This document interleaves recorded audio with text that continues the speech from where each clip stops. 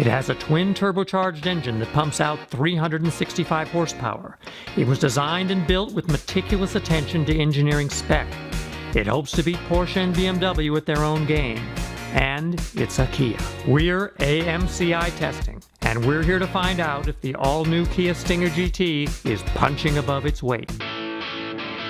The 2018 Porsche V6 Panamera, BMW 640i Gran Coupe, the M Sport version, new for 2018, and the 2018 Kia Stinger GT with limited slip differential package, 0 to 60 acceleration, cornering, the slalom, and the closed course lap.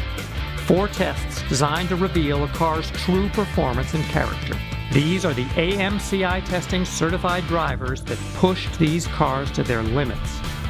Gary Thomason, George Doganis, and Ken Motonishi. This test was a clear win for the Stinger.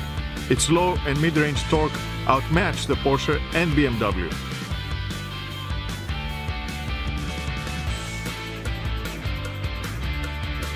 The Porsche has excellent balance, which helped it eke out a win against the more energetic handling Stinger GT.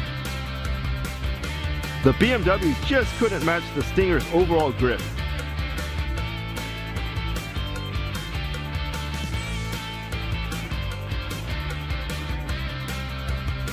In the slalom, the Porsche was composed and stable. The Stinger displayed a great combination of steering response, grip, and chassis control.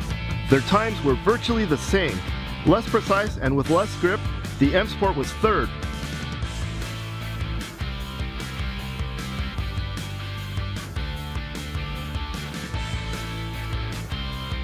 This test reveals every flaw, and it showed BMW had less cornering grip, braking traction, and acceleration than Stinger or Panamera. The heavier Porsche had the widest tires in the group, yet Stinger GT was its equal in braking and cornering traction with strong torque that outpulled Panamera.